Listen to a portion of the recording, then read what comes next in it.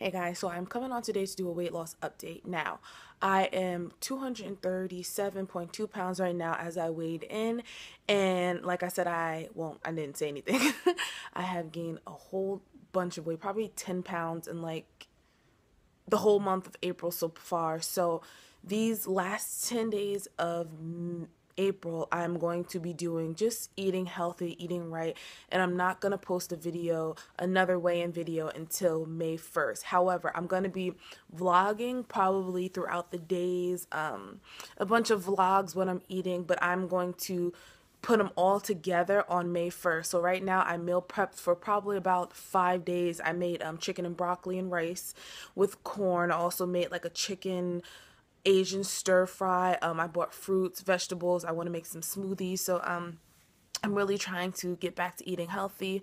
I feel as if, like I said, I wasn't strong enough. That's why I joined the diet bet, and I guess I probably should have did something, but I'm moving and that's really my focus right now, but I do not want to see 240. So that's basically what's going on right now. My goal is honestly to get out of the 220s by May 1st, which is 7 pounds, and I know I can do it.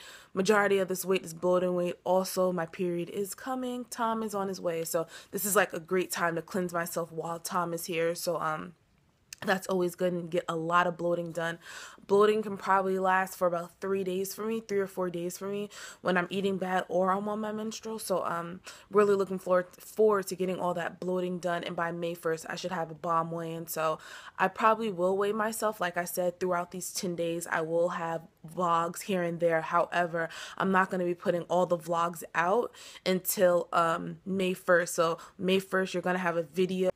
May 1st, you're probably going to have 5 or 6 videos throughout the week of what I've been doing, what I've been eating, exercising, smoothies, things of that nature. So look forward to that. And if you guys have any tips for me, like I said, it is a journey, and I personally know I go up and down.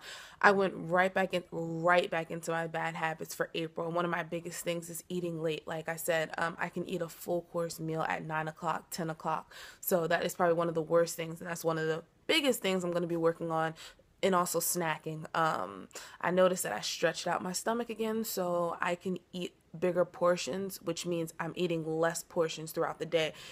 Personally, I like to eat at least 5 or 6 meals a day, but when I'm eating bigger portions, I'm eating like 2 or 3 meals a day. So I like to have my metabolism running throughout the day and also getting a lot of water in. So those are 2 things I need to work on. And also one of the main things is eating late. I need to cut that out altogether. So if you guys have any questions, concerns, tips, let me know. How are you guys doing on your journey? Let me know down below. And thanks for watching, guys. Bye.